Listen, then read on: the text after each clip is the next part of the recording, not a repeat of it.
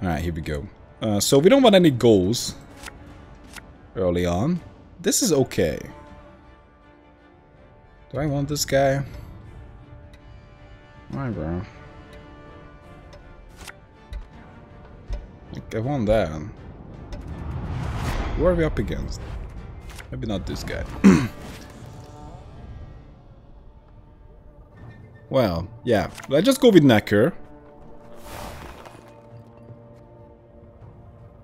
What do you guys think about the control decks that I run into from time to time? Or you guys run into time to time? I don't really enjoy fighting against most of them. Argus 4. Many of them are so cheesy. That's why I made this deck. Because many times I just ended up in that situation where it was like a dumb long round 3, and every player, both players were doing their own like dumb cheesy strategy, and I kind of wanted to put a stop to it. Please, RNG.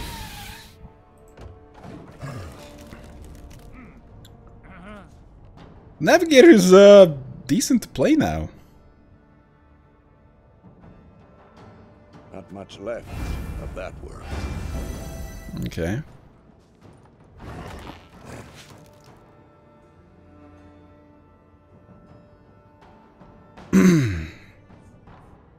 Can he kill my guy?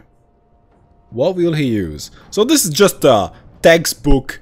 I wanna push round 1 and take you over with some combo crap round 3. Like he may as well be wearing the baseball hat, saying exactly that.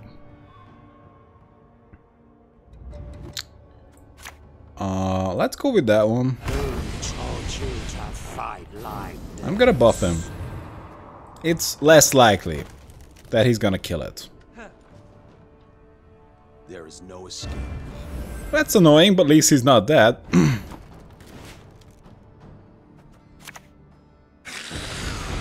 Never mind that. So we can still get a lot of points. And I think we should be able to take... No passage. Wait, what?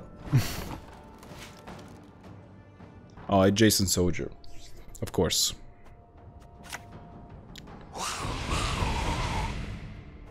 I'm not a huge fan of the Ice Giant, but this is just a big meat stick. So we can put him on the board and everybody likes that. You can't argue with the results.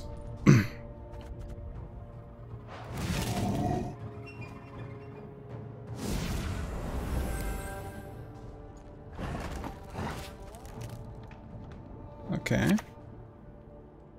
Well, problem with playing this guy is that it doesn't put us in the lead, so I gotta play the Ice Giant. Because going first is a bit annoying. Hopefully we can play the Navigator next. Does he have some kind of a row buff? Because that looks very suspiciously like a row buff situation to me.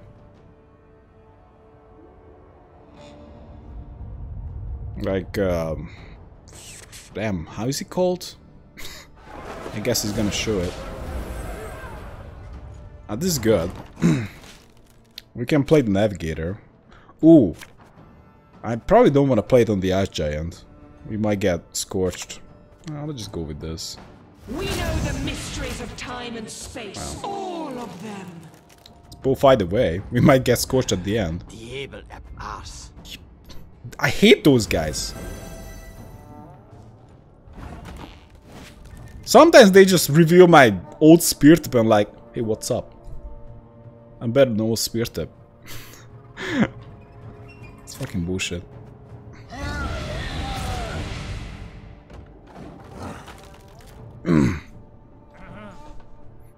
Is this a shoop deck? Oh, nice. I like that. He passes, I pass. Perfect. He does have an okay finisher, if that's a shoop deck. But I don't know. I guess I'm not too familiar with the archetypes. Well, most decks are basically about going for a long round frame. That's okay. Okay, we wanna play. We wanna go Necker, Rider. We gotta check what can we get with the... What? Nafulgar. I'm just gonna call it ship. So anyway, Necker.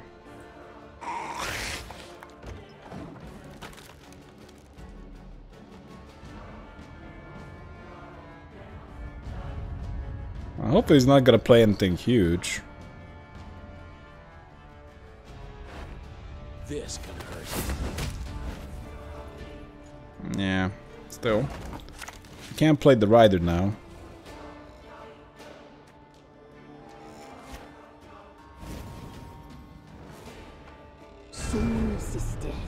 Yeah, this is a bit dangerous. But hopefully he has nothing against it. You won't take us alive. Oh, he's preparing for a rule buff. A very obvious one.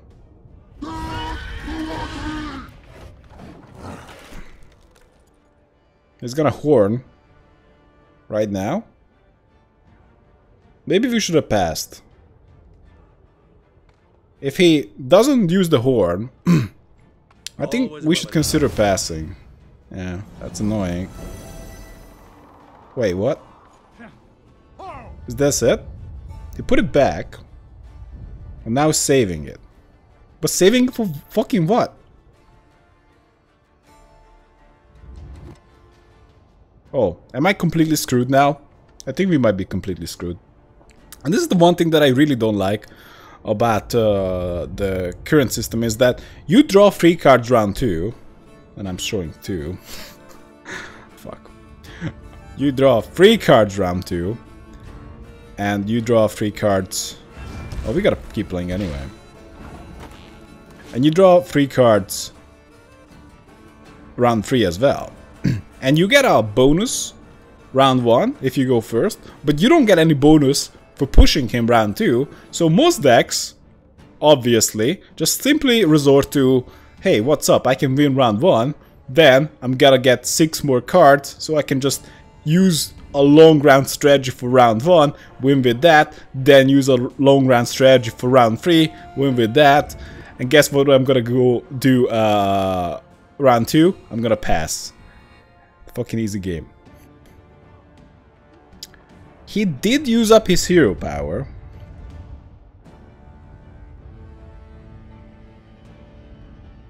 And I don't think I'm gonna do that. But we gotta force out 1 more card. Our hero power is worth like 1 card. But there's one huge problem here. That he has a Peter. And he's gonna terrorize the crap out of us. Oh, Albrecht is gonna do it? Oh, I think he's just fishing for Albrecht. Oh, I mean... Oh. How's he called? The reset guy. Not Albrecht. Goddamn. Stuff. We'll see. We'll see. I took a little bit of break from Gwent, so don't be too surprised. Now, this is not great. But...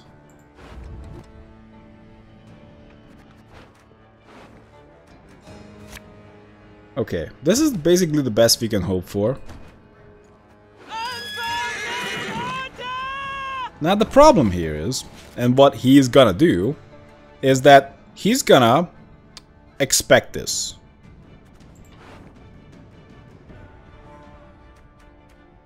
Yeah. So the plan here is to first eat like Goliath or something.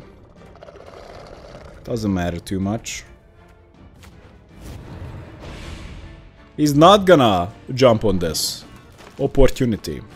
We are gonna buff Count Coldwell to not overcommit on the buffs on one particular unit. And we're gonna play Azrael last.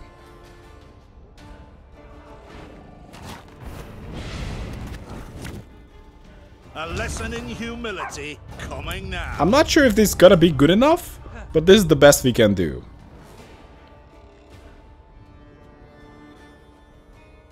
Hey, John.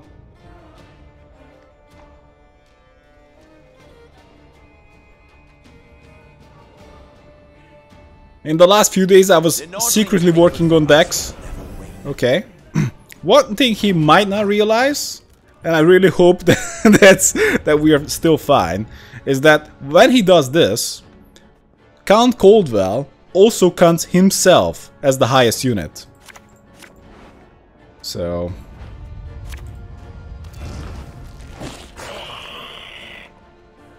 yeah, we're gonna eat old spear tip here. I think he may have jumped the gun a little bit on that one, but we'll see. Yep, we got him. GG. I don't know what his last card was, but I think we had an okay plan. So, we got him. GG. So, the goal needs to go.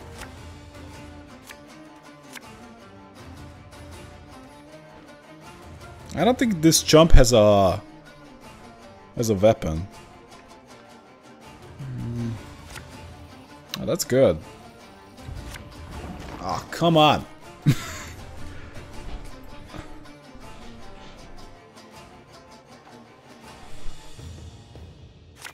We can start with the Necker. Let's see, what can we do? Big monster versus most likely big monster. I played against your hand buff deck with King of Beggar. I was playing Reveal. Shh, don't tell people about my hand buff deck. That's for tomorrow, most likely. Come on, telling my secrets. I've worked on secret decks, so I can reveal them.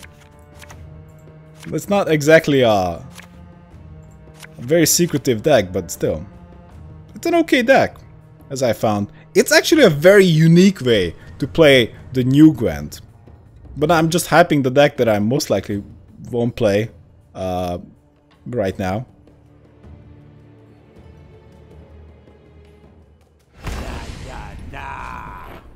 I just buffed that. Because the hand buff deck has a lot of value generation in it, and also has carryover with resilience. And that's kind of cool. You can win a long round. You can two round somebody, or just use your dwarfs in the throwaway round. It's kind of weak when they kill your dwarfs all the time, or just kill everything. It's an okay deck, but it's definitely not without weaknesses. Hand buff deck. Been waiting forever to net deck you. That's a secret! Tomorrow, maybe. We'll see. It's okay on the red coin? And blue it shit? No, I think it's okay. It's one of the most successful decks I've played. Dwarfs it is then. Yeah, dwarfs. Dwarfs, value generation plus carryover. Aye, look at that. So we want to play the big ship. Maybe not. Not right now.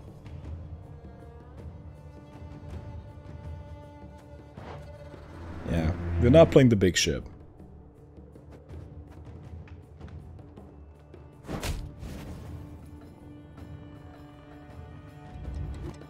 I don't want to overcommit here. Let's go neutral. I think there's a decent chance that this guy will give up soon.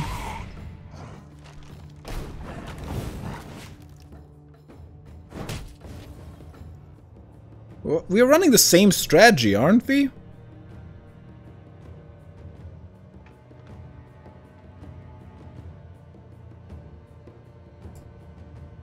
I can't pass.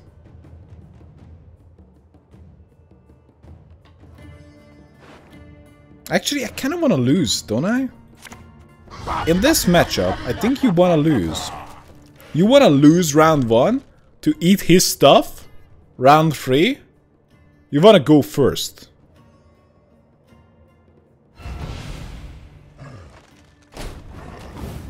So that's what we're gonna do.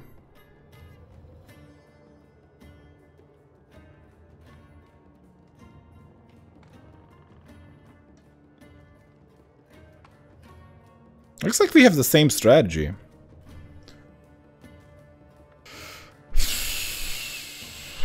I'm wondering if he has Imrelate or not, because that could change round 3.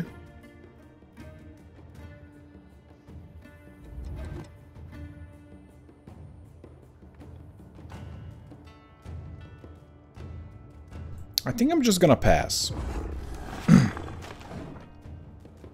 This is tough. Like, you don't always... Well, this is a pretty rare matchup overall. I don't really run into big monsters that much. In the mirror, I think one has to go hard with tempo going first.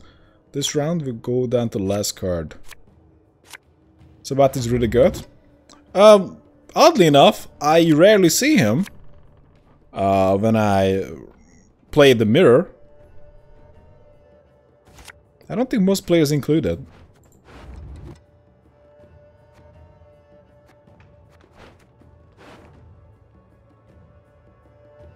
Huh.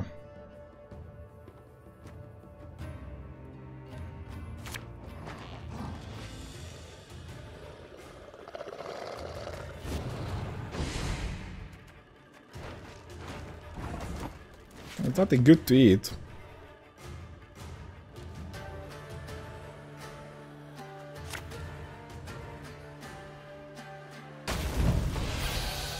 I'm a bit surprised he started with that.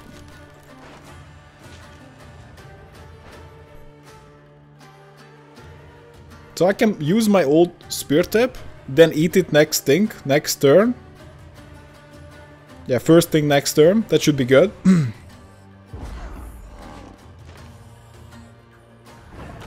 Oh boy. So what do we do? First time you've seen it in the big boys? How come? Don't you have it yourself? He's really good. You can just slam him. The thing is, we don't care about him that much. He's worth 9 points. That's basically nothing, and you can just really pressure your opponent with it in a longer round. Unless he gets killed. But even if he gets killed, he's like 5 points for 9 supply. It's not really the end of the world. I think we gotta play Count Coldwell here.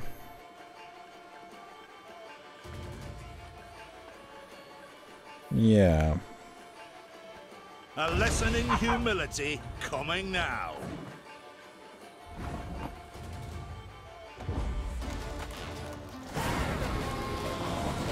The problem here is that if I eat a big dude in my hand, he's just gonna be like, oh, what the hell? You brought me a snack? And that's annoying. Oh, this is not great. I suppose the goals are still okay. Even if you're eating 5s. Let's kick that. Kick that. Now we don't have a choice. We have to go with goal eating Count Caldwell right away. Or he's gonna eat Count Caldwell.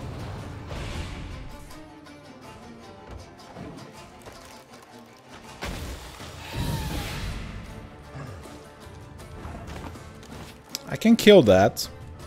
Do I want to? The thing is, this is probably gonna grow up to be pretty damn big. Yeah, this is actually less valuable. Death comes for you. So let's use him.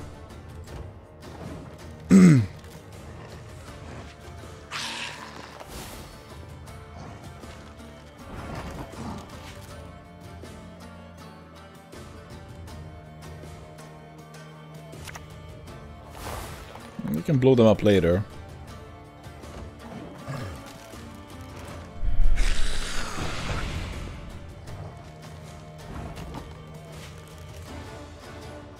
I guess we're going with Necker Warrior.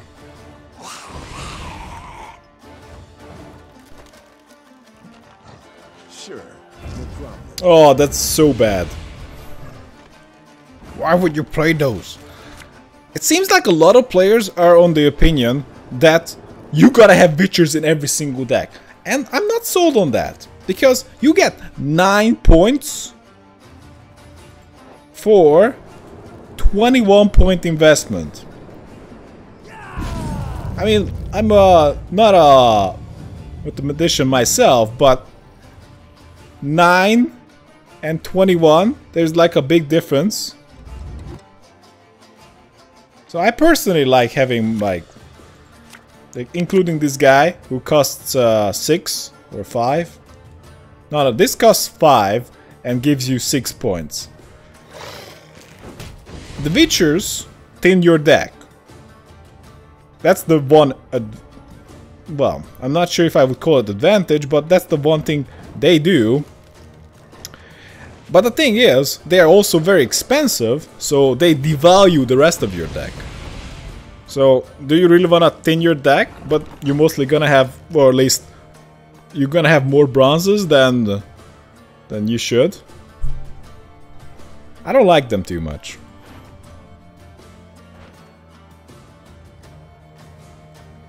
So, I'm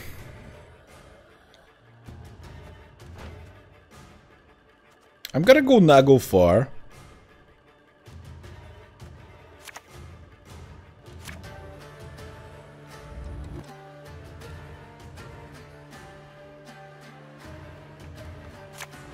Nago far, play Old Spear Tip, don't eat it.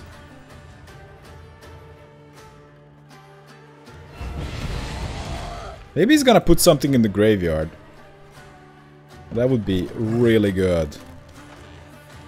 And I don't have access to Azrael right now. If I do this, he's gonna, if he has Azrael, he's gonna eat it right away. But there's not much I can do here.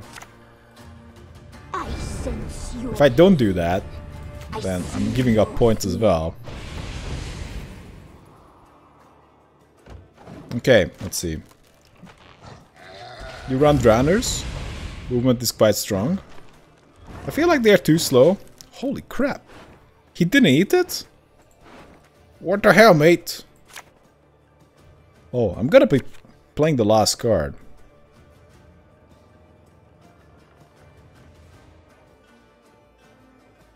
Yeah, never mind that. So, I don't like the Drowners too much. I tried them. I tried to have more Thrive units, but I felt like they were slowing down my deck.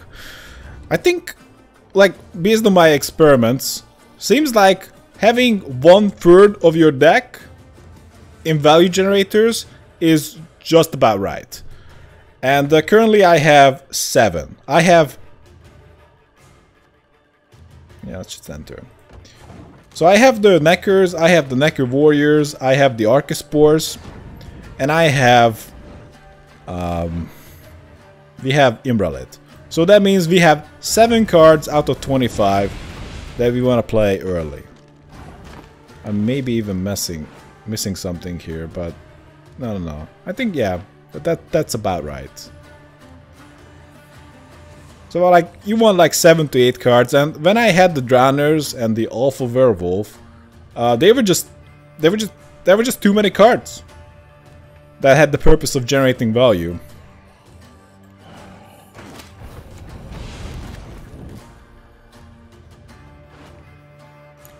Six. Anyone a 6? No. Seems like 5 is the best one on the menu. Yeah, might as be the guy.